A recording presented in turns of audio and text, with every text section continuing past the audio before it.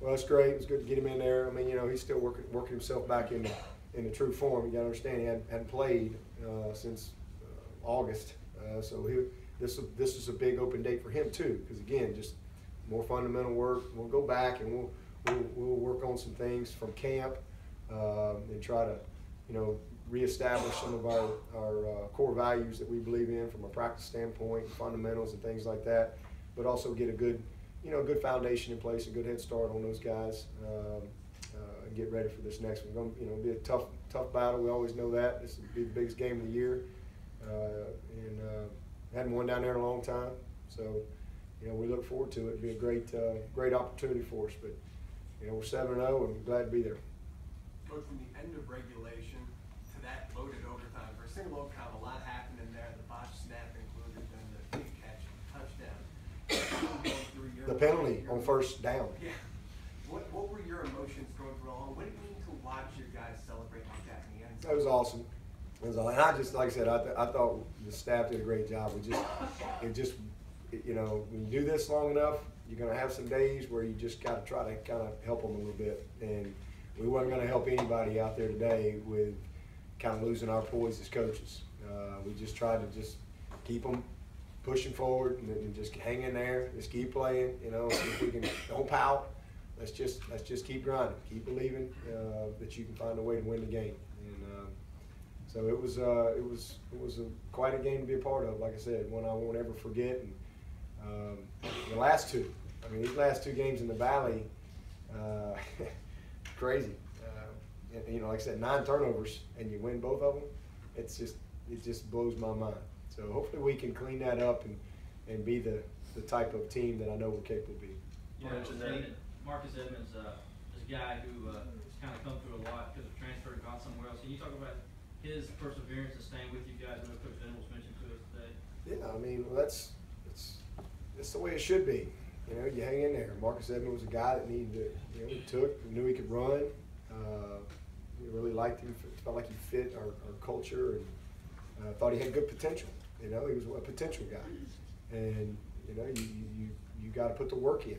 And he redshirted, didn't play. I don't think he played at all as a redshirt freshman, and then as a redshirt sophomore, played a little bit on special teams, and, a little bit toward the end of the season in some spurts, but just continued to improve and get better, and had a great offseason, had a great spring, took advantage of his opportunity, and got serious about football, in my opinion. I think that, you know, when he first was in here, it's like, man, I got all these guys in front of me, and he really got serious about it, saw his opportunity, and he did a great job. Unfortunate, you know, went in as the starter in camp and practiced one day, so he missed all the camp, but you know, he's back, and it's good to see him continue to play and not get frustrated. But that's what it's all about. I mean, guys just, if they work, they're going to improve, and if they hang in there, eventually, you know, they'll have some success. And I think he's a great example to his teammates. You mentioned despite Coleman's injury, is that the game plan, or is he injured? No, he just coach's decision. He's not injured at all. We were getting ready to put him in. As a matter of fact, we had him kind of dialed up, ready to go, but Tony just he felt like, you know, wanted to roll Fuller right there with the amount of stuff that we had going on in that game. He hasn't had a ton of experience, especially in a situation like that, and he's still a young player. And Fuller, you know, like I said, really kind of settled us down, and we just kind of, you know, rolled him the rest of the way. You talked about the blocked field goal, and Christian obviously was in there in the jumbo package and had the 10-yard run on the fake. Have you been around a guy, an athlete that is his size, that is able to do as much as he can, and what kind of, you know, a weapon does that make in terms of just all kinds of different things that you can do with him on both sides of the ball? Well, I just think he's an energy player. You know, he's one of those guys that just raises everybody's level of play, brings great energy to practice. He loves to be involved. This guy starts on punt team. He starts on field goal team. Starts on field goal block team. I mean, he works in on some offensive stuff. He loves it. He's just a guy that is a very savvy, instinctive, high football IQ guy, and again, just big energy. It doesn't matter if we're doing a team pass period of practice. He's creating energy out there, and he's just talented. I mean, he's a weapon, and that's why we use him, because You know, he's a unique talent. I haven't been around many guys like him that have that type of package, that type of athleticism, and all the intangibles to go with it.